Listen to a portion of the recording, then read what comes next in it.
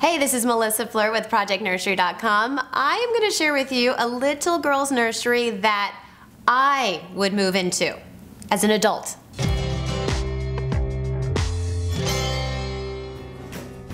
Okay, I know that sounded a little strange, but this room is so beautiful. It's little Emaline's nursery out of Houston, Texas, and what's so unique about it is the color palette. The color palette is gray, beautiful, soft, almost a creamy gray wall, accented with teal, turquoise, aqua, and quite honestly, it's not the color scheme I would choose for a little girl. It's a color scheme I would choose for myself. It is just beautiful, and I think it works. The floral pattern is what makes it feminine, and thanks to Grandma and her handmade goodness, she went ahead and created the drapes along with the bedding, as well as the darling elephant mobile and the elephant art hung above the crib.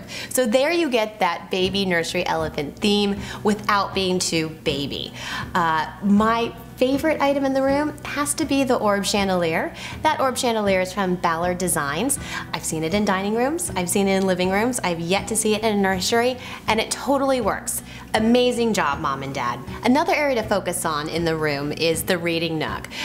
Great job using the picture rails to showcase each of the books for baby. As for the furniture in this room, starting with the crib, we're looking at a Land of Nod straight up crib. So it has very clean, simple lines, again, very gender neutral, and it's coupled with the Land of Nod Blake dresser and nightstand, which was accented with restoration hardware knob. So it's fun to kind of play up a simple piece of furniture with a little crystal.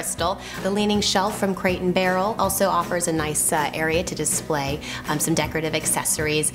And of course there is the glider, which is created by Little Castle. I want to point out something also really special. The alphabet wall showcased in Emaline's nursery. Now we've seen a ton of alphabet walls. It's definitely a trend in nurseries, but this one is done so beautifully. And the inspiration came from Jenny Bullen studioinspiration.blogspot.com. So we'll put the link up so you can check it out, but it's beautifully done. You did an incredible job in creating a beautiful, elegant nursery for your little girl to grow in.